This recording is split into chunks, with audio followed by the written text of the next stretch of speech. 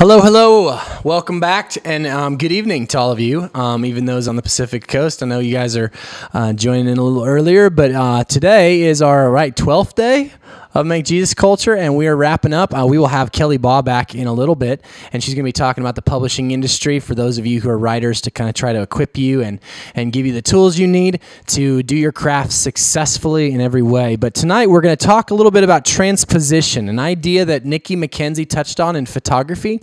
But I want to suggest from the get-go, my thesis for you academics out there, and my proposal from the very beginning is I believe transpositions gives us a way to see all of life, okay?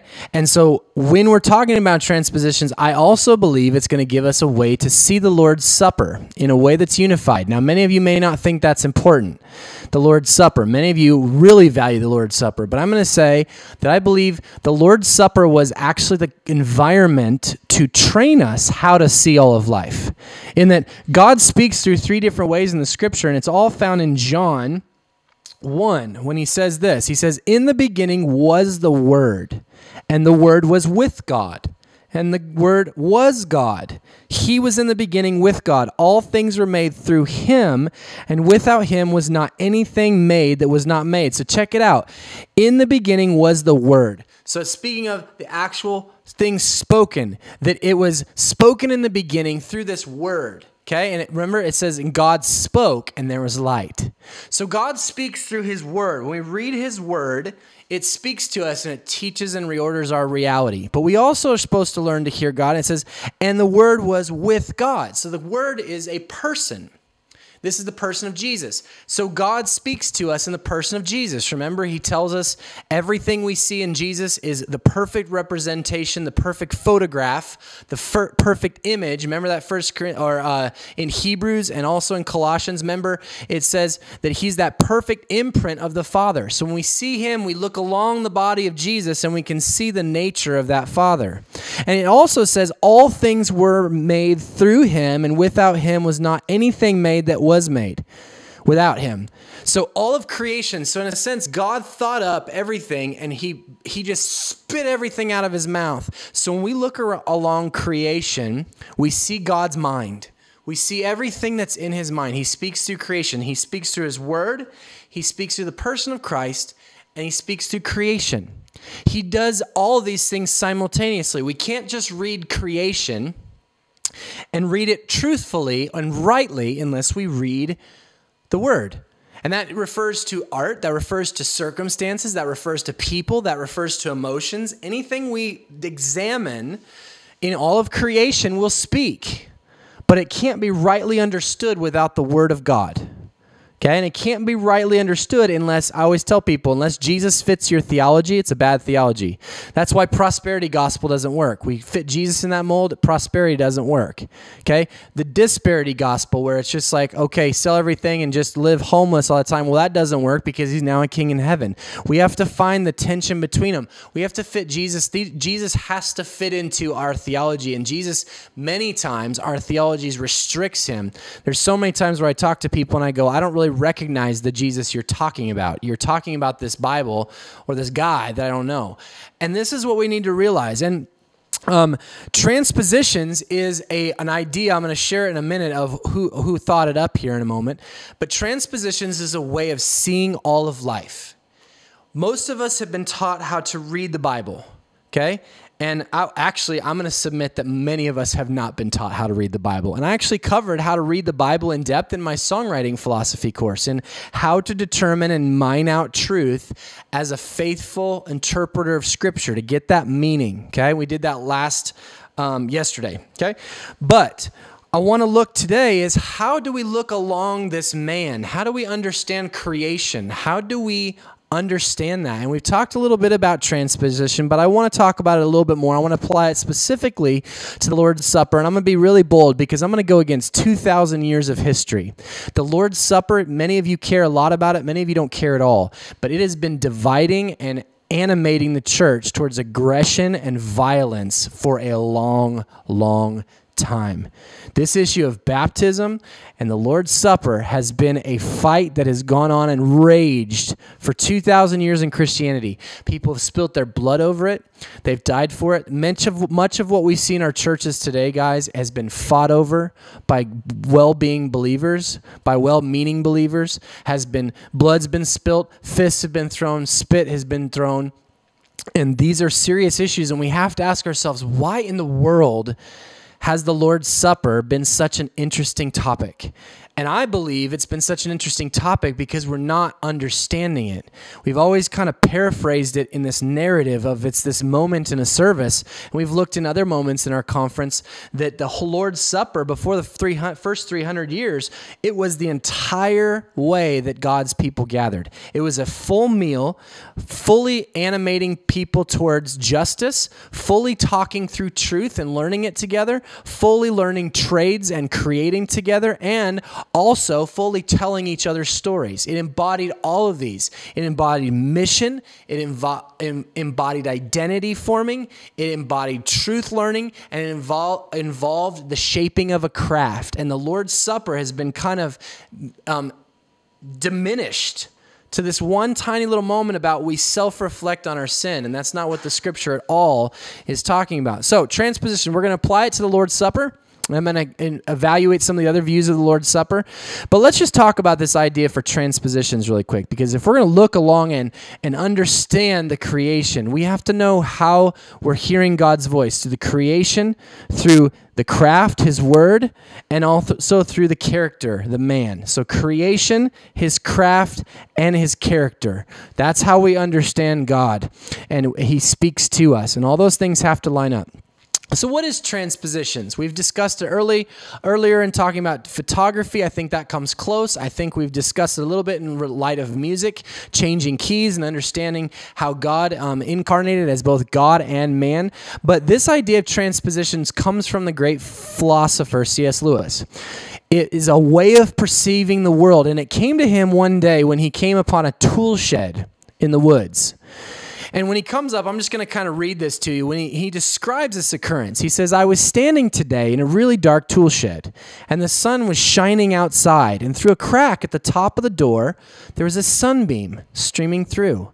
From where I stood, that beam of light with the specks of dust dancing and floating in it was the most striking thing in that place. Everything else was almost pitch black. I was seeing the beam, not seeing the things by it. I moved so that the beam fell on my eyes, and instantly the whole picture vanished. I saw no tool shed, and I saw no beam. Instead, I saw framed in the irregular cranny at the top of the door green leaves moving on branches of a tree.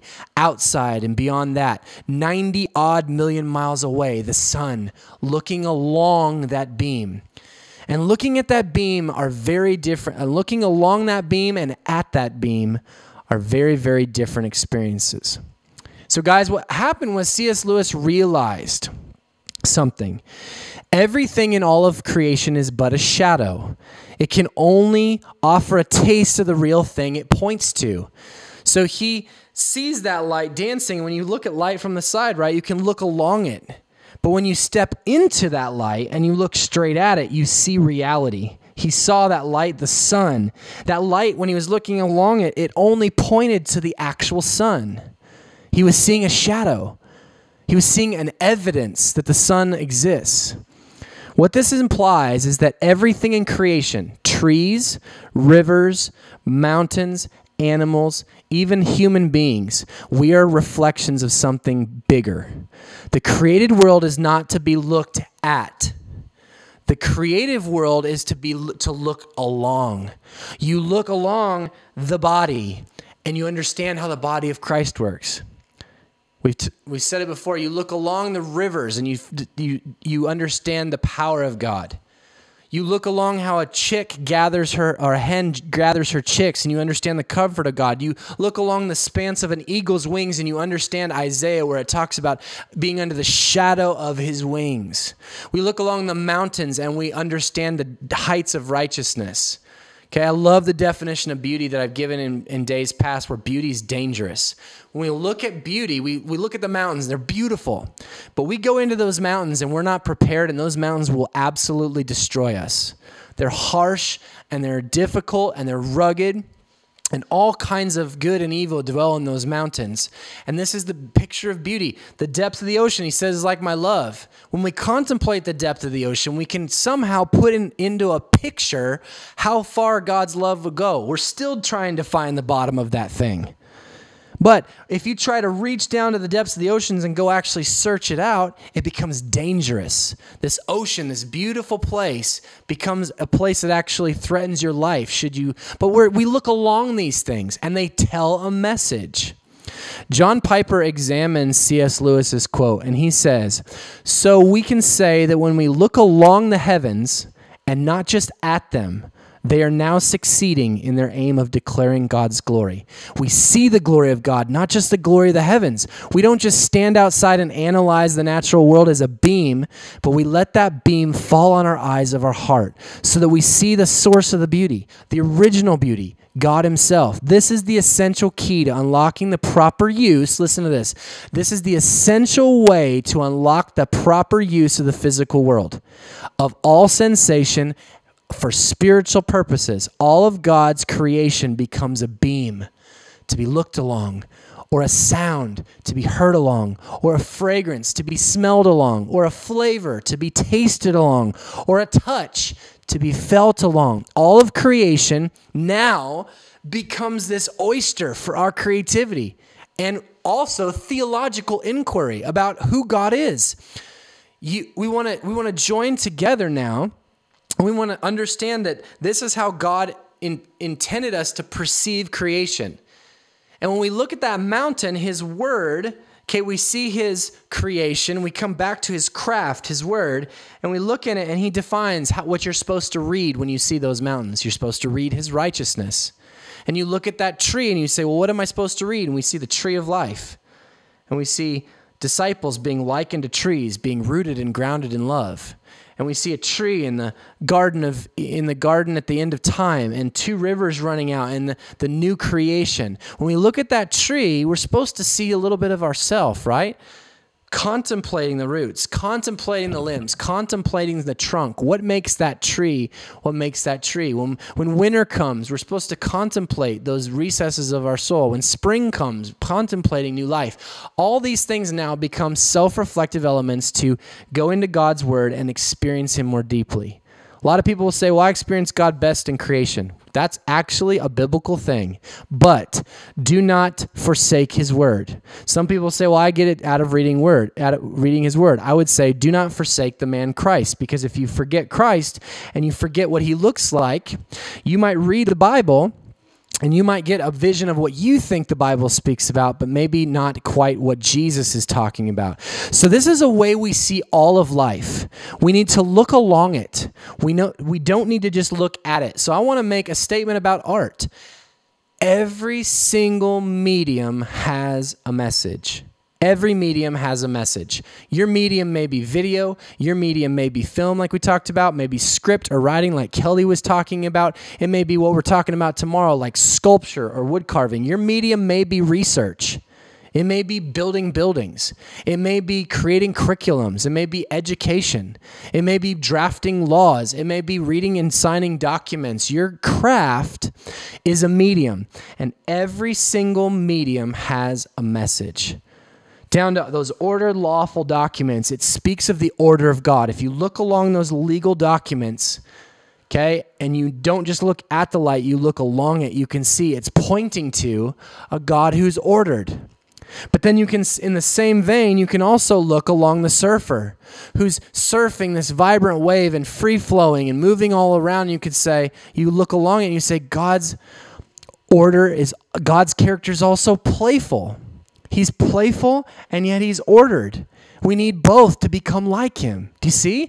It starts to shape our soul, in that every person we meet now is a time not to divide, but to unify and actually see along their character, see along their failings, their trappings, their good things, and go, I see God in them. I see maybe I see the lack of God in them. A lot of times we look along things and we don't just see good things. Jesus speaks about the abyss. When we look down in the chasm of a deep, dark cave, we may not come to a positive reality. God's like a deep, dark cave. No, we say there's also the antithesis of that, the antitype. Okay, there's a type of Christ and an antitype. So a cave becomes almost an antitype. We look down into it and we see what life is like without God. It's a pit. It's despairing. And when we look along it, we see what life would be like without God. This is how to read all of creation. This is how to read his craft, his word. This is how to read the character, the man, the God-man. And everything made has a message. So that means your hands, we've talked about this a little bit, I'm not going to review it. Your hands make transpositions of your heart. So whatever you're looking along and whatever you're contemplating deepest in your soul, it's going to start to make its way into how you see reality. And that's going to come out through what you create. So we talked about this past, but one of the greatest ways to examine the state of your heart is to examine a tree's roots. When you see fruit that's going dead, you examine its roots, right? You don't start fixing the fruit and putting a bow on it and trying to make it look pretty. If the fruit's bad, where's the source, the root. And when we see things coming into or out of our five senses that are not pleasing or not godlike or Christ-like, we have to look inside and say, the root. What's going on? What am I transpositioning? What am I looking along that's bringing that out of me? Obviously, I have a misunderstanding of beauty, or I have something perverted going on inside me. And if you look at the scripture, it's all made of metaphor. Jesus absolutely affirms this when he says, I'm the vine. Now he's telling you how to read a vine. He's saying, when you look along a vine, I want you to think about who I am. You could literally stare at a vine for hours and not exhaust how much it will teach you about God. I am the bread. I am the wine. Communion, the Lord's Supper. Well springs of water coming up within you. And now I want to just hit on the Lord's Supper. We won't get to baptism. These are visual sacraments. We are supposed to look along them and see reality. See, we can't tell you what it's like when you become transferred from life into death into life, and where it goes from this kingdom to the next. So God created a visual image we could look along. It's called a sacrament. He created a sacrament that we look along baptism, and we see what actually happened when you got saved. When you invited Christ into your heart, when someone stares at baptism, we go, wow, God put him underground. He raised him up. He put him down dirty. He brought him up clean. He put him out in one kingdom. He brought him up in another kingdom. He killed them here. He brought him up there. It's visual. We look along it. We've spent far too long arguing over the means of the sacrament. Oh, we should sprinkle. Oh, we should dunk. I have my view. I'm not even going to tell you what my view is. But that's not the purpose. The purpose isn't, over 2,000 years of history, we have been arguing about these things. And I would say we have been arguing over the means. We have never argued over the message. We need to look at what is that medium? What's the message of that medium? That's what God cares that we get. And Lord's Supper, when he said, I'm the bread and I am the life. I'm the bread and I'm the life. I'm the bread and I'm the wine. Okay? This is my body. This is my blood. So now everybody gets weird because Jesus says, if you don't eat of my flesh and drink of my blood, you have no part with me. And so everybody's freaking out because they're going, well, does that mean that the blood and body, is he somehow incarnating himself inside this bread and blood? Is he somehow in it? Is he somehow, how does he infuse himself with creation? This is a big question.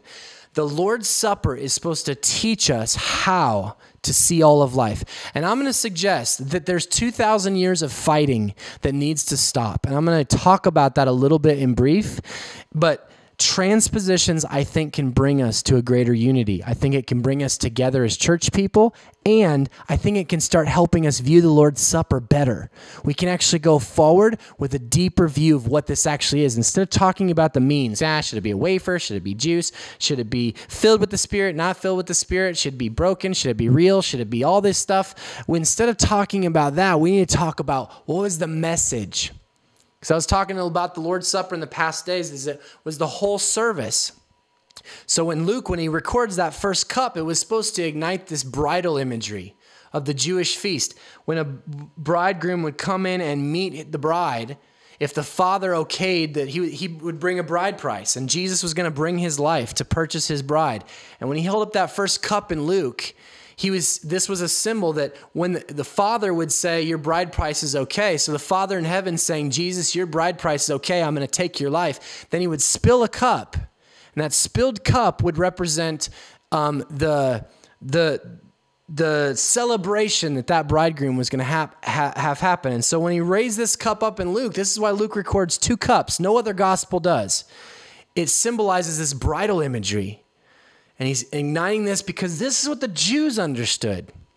And then he raises up the second cup. And this is what the Greeks understood. They knew that in clubs of their day that the second cup was raised up to hail Caesar as king. So when Jesus raises up a cup and says, this is my blood given for you, and he says, this is a new covenant, a new promise, the Greek culture looks at it and says, he's usurping the king. He's overthrowing the government. See, we miss this. 2 cups. We miss the bridal imagery. We miss the political imagery that God was bringing together Jew. He was bringing together Gentile in one new man. We've spent all our time arguing over the bread and the wine. And that's the means. What was the message? What were people supposed to see in the art? That Lord's Supper was an artistic display because as they would walk down the street, they should be able to see the cup being raised. And then they would look, the Greeks would look and see that, no, the women are honored in that feast. In our feast, they're prostitutes. They would see that different people of stature, sinners, high people, low people, poor people, rich people, were all at the same feast. But in Greco-Roman clubs, they'd only invite the people that they wanted to associate with. So all of a sudden, this kingdom became visual. It's a kingdom for everyone. It's a kingdom for all nations. It's a kingdom that adds dignity to all the downtrodden, the women, the slaves. Jesus is including everyone. It was politically an uprising. We miss that in the Lord's Supper, and both of those images are in Luke. He's showing us the coming together of 2 tribes. And most of you know about a version of the Lord's Supper. I want to just cover the elements really quick because most of our discussion has been over the elements, and I want to suggest that Transpositions actually helps us see it better and actually can include a discussion of all the views. It's a both and. So we try to keep us from fighting, and there's a book on this at our site on the Liturgy Project about the Lord's Supper. You're free to read some of my research on this. But one of the most ingrained and prevailing historic views on the Lord's Supper is that of Roman Catholics. Roman Catholics believe in what is called transubstantiation. So they believe that when you bring out the bread and the wine, the presence of Christ moves across the bread. It goes beyond and through the bread and the wine. So though your naked eye looks at it, it doesn't really see the bread and the wine change. Like the outer look of the bread and the wine don't change. But the Roman Catholic will believe that something happens invisibly to those elements, that they actually change substance, that they literally change into the blood of Christ and the body of Christ. You're literally eating his flesh and his blood. Sounds carnivorous, right? A Roman Catholic believes that the bread and wine literally become the body and blood of Christ. Of course, obviously there's some rebuttal to that, as there is all these views. And I'm not going to state my view. I'm going to state that I think that there's positives and negatives to all of these, and there's a way to harmonize. Of course, there's a rebuttal because usually the disagreement stands around the fact that Jesus' position and location in the Bible is said to be in heaven, right? So people argue, well, how is his body and his blood in the bread on earth? Because Scripture clearly tells us that it's in heaven. So there's a locality. He's not locally here. His spirit is. But he also says in a lot of Scriptures that he wouldn't return to earth until his second coming. John 16, Acts 3, Philippians 3, 1 Corinthians 11. So there's a definition that Jesus says, I am not in those elements. There's also something that negates this in the transubstantive opinion because it's the idea of inhabitation. Jesus is very clear about the fact that the Spirit was sent to inhabit who? The believer. he never once says his physical presence would inhabit anything else, okay? Including bread and wine. And I'm going to bring up a scripture because many of you are sitting here and you're bringing up the same scripture in your head that I probably am. And it's Ephesians 1:23 when God says, "And he put all things under Christ's feet and gave him head over all things to the church, which is his body, the fullness of him who fills all in all." So you go, right there. That's proof. Jesus fills all in all, right? So he can fill bread, he can fill elements, but look at what he's saying here. He's saying the body of Christ, us, that's his fullness of him who fills all in all. So what does Christ fill? He doesn't fill this table, he fills us. And then we carry that filling out into all things that we touch. So I can, in a sense, take this table and I can pick it up over my head and I can throw it at Joey and break his head. Okay? That's a heart using this for evil. Or I can say, Joey, let's set it down, put a meal on the table, and let's eat together. And I use it as a means for community. Same table, different heart approach. And that's what God's saying. He's not saying he fills all things like he fills believers. He says he fills his body. We carry around that fullness, and whatever we touch, I can use this to his glory, and I can use this to his glory, and this to his glory, and this, and this, and this, and this, and this. I can use everything to his glory. Okay? Following is what could be said kind of the opposite opinion of this. This is how I was raised, okay, is the Lutheran view. Lutherans believe that the presence of Christ is in, with, and under the elements, but it's called consubstantiation. So it's a sacramental union. Never are the elements infused. So the bread and the wine never like literally become infused with Jesus. But Jesus in reality does have a localized physical body and a spiritual existence. It's seated at the right hand of God. Yet Scripture is clear that Christ fills all things. We just talked about how he fills it. But one could argue that this engages a little bit, that the Lutherans are missing something. They're missing a mystery of faith in who we are in Christ, and that seems to be the focus of Scripture. Over 270 times it talks about us being in Christ. But then it also talks about Christ being in us 70 times. We tend to focus on Christ in us. Paul tends to focus on us in Christ. Way different message. It's way different focal point. Okay, but I'm saying this because what tends to happen is the Lutherans tend to divorce any idea that God physicality or his spirituality can, in a sense, kind of dwell a little bit more presently with us, and they remove a little bit of that mystery of, yes, there's something unique going on in this moment. Let's just put it that way. There tends to be a little bit of that mystery of what's happening that's removed. Now enters the final predominant viewpoint. Now there's a lot. The evangelical memorial or Zwinglian view. Memorialists believe that the Lord's Supper remembers and honors Christ and his covenant toward us. The stress is actually usually put on, we remember him. We remember his death and his resurrection, right? We've all heard this and we all do it. But the stress is usually never put on, God remembers us. He looks upon the bread and the wine and he remembers Christ's body and he remembers his covenant to us. We remember his covenant for us, but he also is remembering his covenant to us.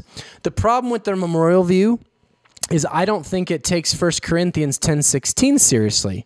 It says that the Lord's Supper is a real participation, a communion, the Greek word koinonia, a fellowship in the body and blood of Christ. So you think about that. When I fellowship with friends, it's not just, oh, I'm sitting at my table by myself and I'm remembering my friends. Oh, they were wonderful and they're here. No, the real fellowship happens when we all get in a room together and we're actually hanging out. They're present. So it's kind of removing a little bit and saying, well, Christ is just kind of remembering. We're all remembering, but we're kind of not all in the same room together. And I think Paul's words in Corinthians would suggest there's more at work than just an imagination or a memory. Oh, I'm thinking about them. Or, oh, I'm remembering. There's a with togetherness. And I want to just pose a solution. This is 2,000 years. I'm being bold to get in here and even touch this stuff. because I do believe Transpositions solves this. It doesn't solve what's happening to the bread and wine.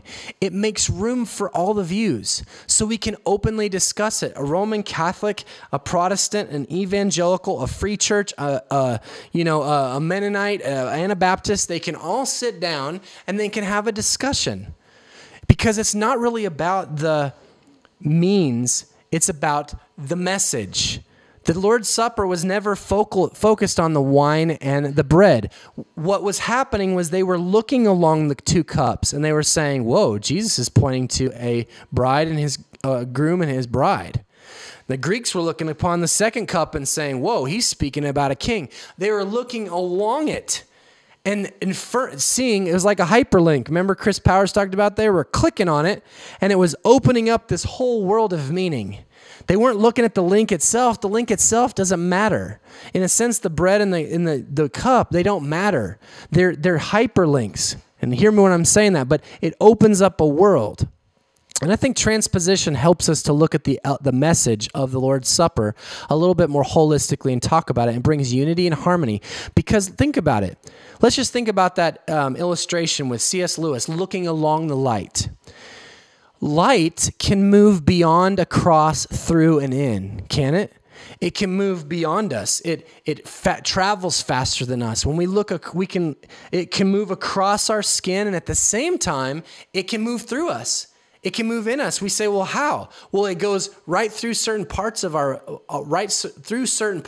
It transmits through the eye, and it goes into our brain because our eyes are made to absorb it. But also, the sun gives us vitamins.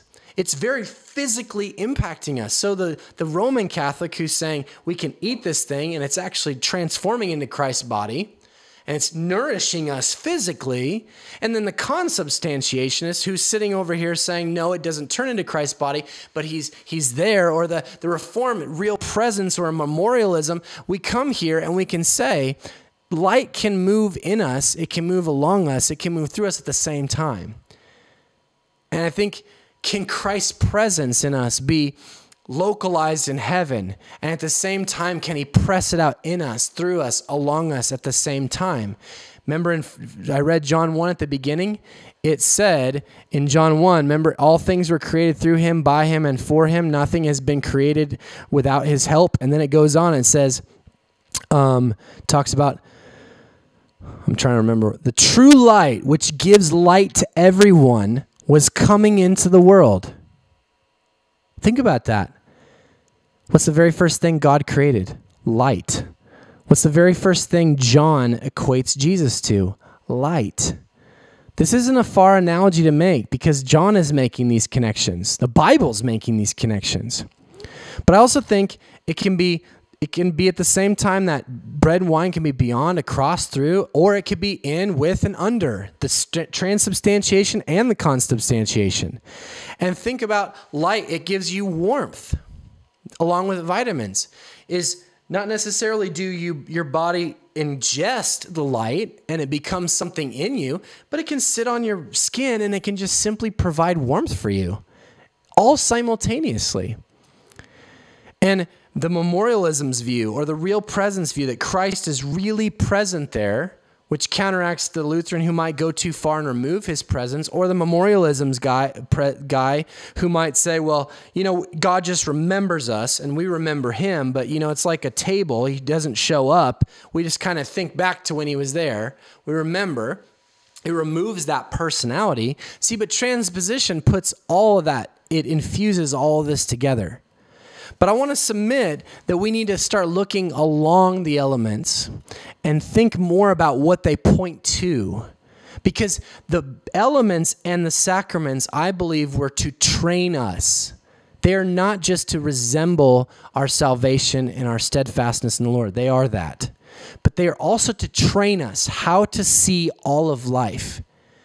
And though God didn't give us trees as sacraments or water as sacraments, he made everything sacramental in the sense of, I can walk out to anything. I can walk out to my car. I can ponder a key starting my car. I can look along how a house is built. I can consider the way this house is built And I can see all the construction imagery when God says you're being built into a temple. Christ is the cornerstone. Those are all construction languages. So we can see how Christ builds his kingdom by just contemplating this very house. I can sit here and think about the lights. I can sit here and think about how a microwave works. Okay? All of these things become as things to look along, and they become sacramental. They become things I can look along and see the true reality. I can look at, the air is something interesting because we say, we don't see God, so he must not exist. And obviously that's a logical fallacy, right? That's a logical a logical fallacy means it's an illogical conclusion. Because we can't see air, therefore it doesn't exist. But we know we can't see air, but it does exist because we see its effects. Okay? And so air is something invisible that brings about something visible, and we know that it's there. Microwave. It brings about something invisible, which brings about a change that's visible, heated food, which we then know is real. There must be something acting upon it. Okay, this is an absolute, when we get into apologetics, this is something that describes being. This is just something that philosophically describes essence, or who we are, cause and effect. It describes the liability of ethics and choices. We're not going to get into all that. But we have to look along the bread and the wine, and we may not see what is visibly happening, the microwave. But when we partake in the bread and the body of Christ, and just so you guys know, when I'm picturing the Lord's Supper, I'm not picturing a little tiny wafer and a thing of juice. I'm picturing a full meal. I'm picturing whole big huge loaf of bread. I'm picturing big sumptuous pitcher of wine or a chalice of wine.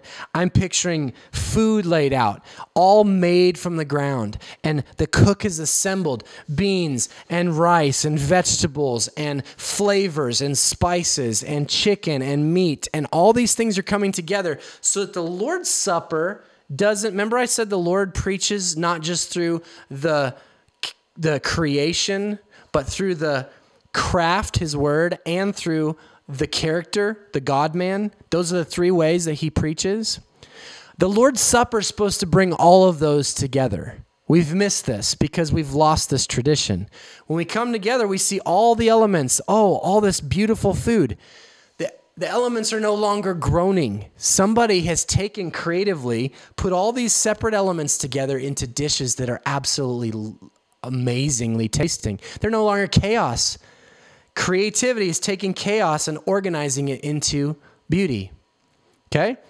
And so they've organized this. And so we see, what did God come to do? He came to order all of creation. So now we have a way of looking at all of creation. But he also came to teach us his word. And his word is that he is the Lord of the supper. So this whole thing points to him. This is why we pray before we eat. Simple as that. We're eating the Lord's Supper. We're eating his bounty. The only difference between us and pagans is we remember the Lord when we eat, and they do not. But the Lord is even gracious enough to provide rain on them, give them common grace, extend food to their gardens, even when they spit at him. And then we learn about the God-man. We learn about each other in that meal. We become like him. And guys, I just don't think sermons are enough. I don't think getting up and saying, remember your sins is enough. We are losing the vision of Christ over all of creation because we've lost the Lord's Supper. I'm convinced, absolutely and utterly convinced of this. And why I'm giving this talk is because I want all of you to see transpositionally. I want you to be able to read creation and read it correctly. I want you to be able to read the Bible, his craft, and I want you to be able to read it correctly. I want you to be able to read his character, the character of the God-man Christ, and read him, understand him, become like him correctly. And the only place that these three things come together all at once is in the table. The only place. I will challenge you to tell me if they come into it together in another place. But God is just brilliant with symbols. The symbol of just raising 2 cups in Luke, the only place we have in the Gospels. Why did Luke, a historian, record it that way? I think there's a message. The whole book is about Jesus going and eating with people. And who did he eat with? He ate with Pharisees. He ate with sinners. He ate with Gentiles. He ate with Jews. He ate with rich people. He ate with poor people. And when it came together in this giant climactic moment, he raised a cup to both. He said, for the Jew who understands the bridegroom coming for the bride, here I am.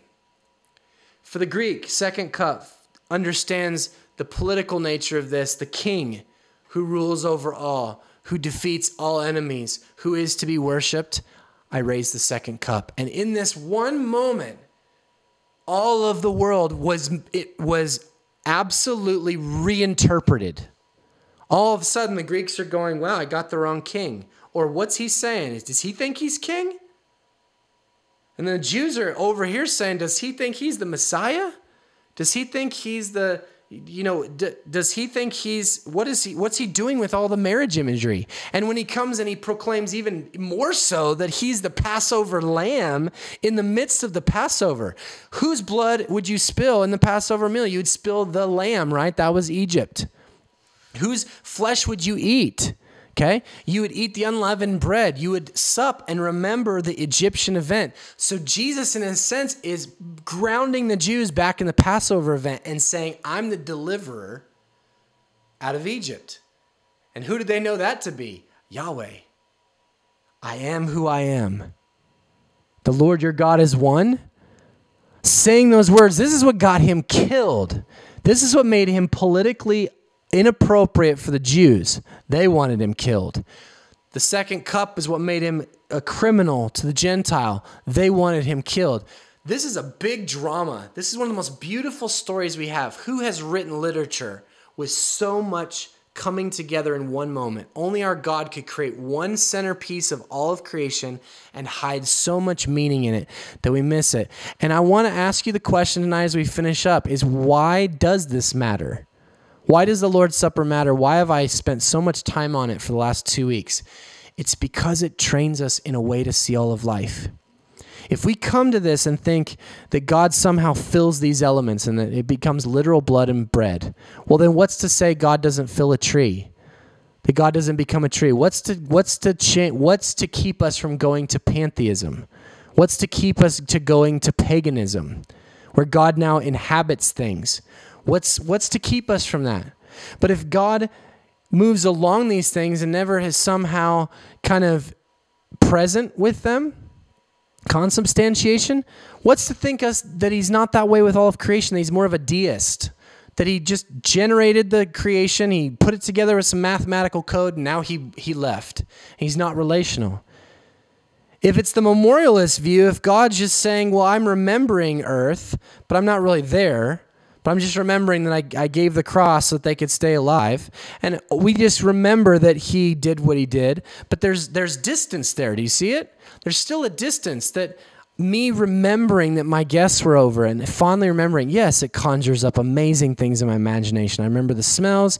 I remember what it was like, the conversation. I can remember right now I'm away from home. I can remember my children. And I can remember like my love for them, and I remember what it's like to be around their crazy voices, and I start hearing them, and I start like feeling my boys every time I come in. They're around my feet, and they grab on, and they won't let go. I can feel those things, but it's not the same as being with them. When I'm with them and I'm actually experience, imagination and physical is engaged. And guys, if we embrace some of these views of the Lord's Supper that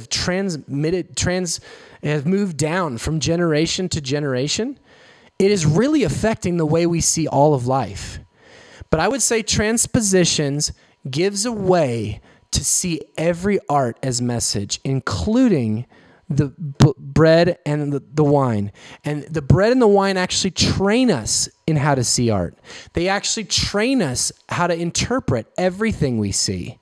And now we have a grid to form a godly worldview, that God fills people and we go and carry that filling to all things, like Ephesians 1:23 says.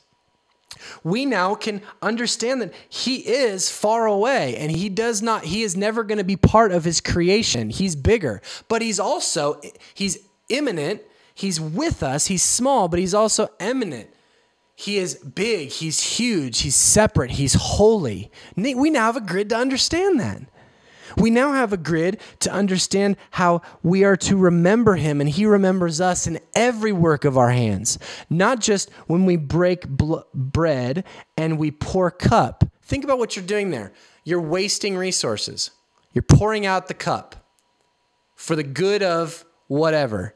You're breaking the body so that you have benefit for yourself. Isn't that what every job does?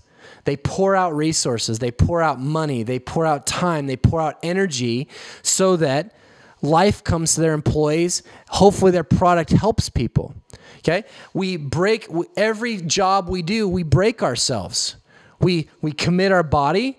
We put into friction our emotions. We put into friction our time. We put into friction our treasure and our talent. Our time, talent, treasure all come into friction when we go and work. And when we do it, we need to remember the Lord. Do this in remembrance of me. Remember me when you're breaking your body in this work. Remember me when you're pouring out these resources for the good of all. Remember me when you're in this video shoot. Remember me when you're in this live conference. Remember me when you're speaking to this mic. When you look at the mic, remember me. When you look along the mic stand, remember me. All of life comes to life. And this whole message of the supper, you'll notice I didn't spend time telling you my view of what actually happens to the bread and the wine. I just really think it's like that old, was Mike Myers quote, we've put the wrong emphasis on the wrong syllable, okay? We've put all the emphasis on the wrong syllable, and no longer does the supper make any sense. We need to put the right emphasis on the right syllable, and the right emphasis is to say it's not on the means, it's not on the actual matter, it's on the message. What is that message saying? And that message preaches a kingdom of a king who raises a cup. He marries his church. He brings Jew and Gentile together. He invites the downtrodden. He invites the oppressed. The woman to the table who was seen as lesser in those days. She is now made equal. There's no slave, no Greek, no male, no female. He brings servants to the table. There's no slave. He brings, and he says, there's no rich, there's no poor. This is a picture, an artistic painting of what it means to be in the family of God. That art has a message. And I believe, guys, why this matters is Jesus was equipping us with the gospel in the Lord's Supper. It is the only place we get the full message and the full audio and the full video. The full proclamation of the gospel, telling it, and the full kerygma or didache, the full community or koinonia, the full fellowship of the gospel. They meet perfectly, message and all that. The message is perfectly infused in the picture. And if we don't learn to see these elements this way, we'll screw up how we look at all things. That's why I think it's important. And I want you to see this video as not like my stake in the ground to say I'm right and everybody's wrong. My stake in the ground is to seek unity in the body of Christ and to seek places where we can go forward as a body in seeing and engaging the world together better if we maybe have some better frameworks that will allow us to have those conversations. And right now we can't have those conversations because we're spending time on all the non-essentials, putting the wrong emphasis on the wrong syllable, and we're overlooking what that meal really meant. And we need to come back to the meal because it's crazy. All of our church structures today seem like they're undermining everything we're saying. We want people closer. We want people fellowshipping, and yet our stages are pointed away from each other. They're elevated so that we say we don't want to elevate ourselves, and yet we do. We say it's not the production, and yet we keep focusing there. But And we say it's not about technology, and yet technology is pulling us away from family and meal and friendship, and we're trying to get all these things back, and yet we just keep producing ways to not find ourselves there. It's crazy. I have 4 children. It is wild how easily my family gets pulled away from the table. I have to literally, the only thing I fight for all week long, I don't fight to stay busy. It's super easy. I don't fight to stay in activities. It's super easy. I don't fight to entertain myself. It's super easy. What I fight to do every single week is the Bible saying, keep my heart turned towards my children, turned towards my family, the Bible says. And that's what the Bible says when people were walking away from God, he said he'd have to turn their hearts back to the fathers back to the hearts of their children. That's what happens. It's so easy to leave that center place, that family. And I fight all week to preserve the table. I have to make huge sacrifices to make sure I'm at the table for breakfast and as much lunch as I can and for dinner. And I realize this isn't the reality for most people because you do have jobs. But see how easily it is for us to be pulled away from the thing we all know is what's the strength, the glue that holds us together. And even research and science is showing that families who stay together are the ones who eat together. Even science is showing that the spiritual things we know in the Bible are true.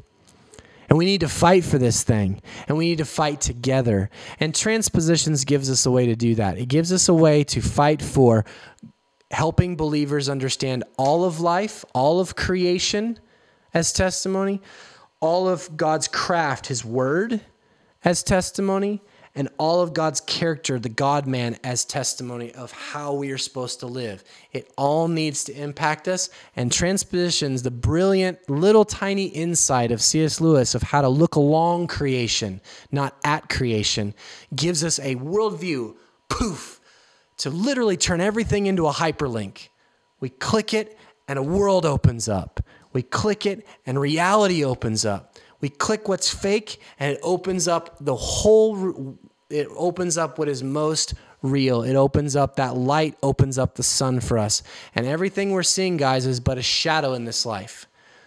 Like C.S. Lewis said, the shadow lands. We live in a land of shadows. Everything is just a picture, a taste, a sight, a glimpse of what is most real, what stands behind the veil of all the heavens, and that's the real kingdom of God, which is coming, which is advancing. And God presses those most real things out through us. I don't think we're just making art. I don't think we're just making music. I think if it's done in faith, God says that he will test what is gold at the end and what is chaff. Things done in faith are gold. Things done not in faith are chaff. So there's a sense in which God is making things that are eternal through us. He's actually partnering with us in the preparing of a place. He said, I have to go and prepare a place not made by human hands. And yet he also connects the reality that we're making stuff here that's going to last into eternity. So in some ways, he's got this place all adorned for us. And that's, again, bridal language, because when the bridegroom would come and raise the cup, he would go away for 2 years and the bride would wait for him for 2 years, and he would go prepare a chamber. He would go prepare a place. And when it was ready, the bride never knew when he was going to come. Remember Jeff Dio's talk about the bridesmaids and having the lamps full of oil? So when the bridegroom come, because the bridegroom would come at night, he'd come in the secret place. And the bride had to be ready because he had gone to prepare a place. He was going to come like a thief in the night. And he was going to grab her and he was going to pick her up, and she had to have enough oil to withstand the journey. This is all bridal language, okay? There's some amazing things going on, but this prepare a place, and that he's done it by himself, and yet, look, the bridesmaid still brings with her her clothes. She still brings with her her lamp. She brings with her her oil. The oil doesn't symbolize stuff. It symbolizes her faith to wait for him. It symbolizes her hope. The lantern, that symbolizes her waiting for her bridegroom, and that's the thing she takes. And it doesn't say in the story that he gets rid of it. So there's some way in which God prepares a place for us, and there's some way in which he is doing it in some way through us, kingdom building.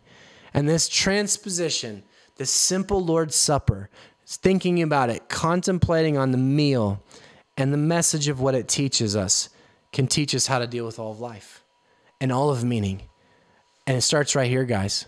So hope you didn't eat dinner yet, Because if you didn't, now you can go to dinner and you can have a whole world of thought when you start eating that dinner of what it actually points to. And I hope what this does is enriches your meal times with your family. I hope it brings you back to the table.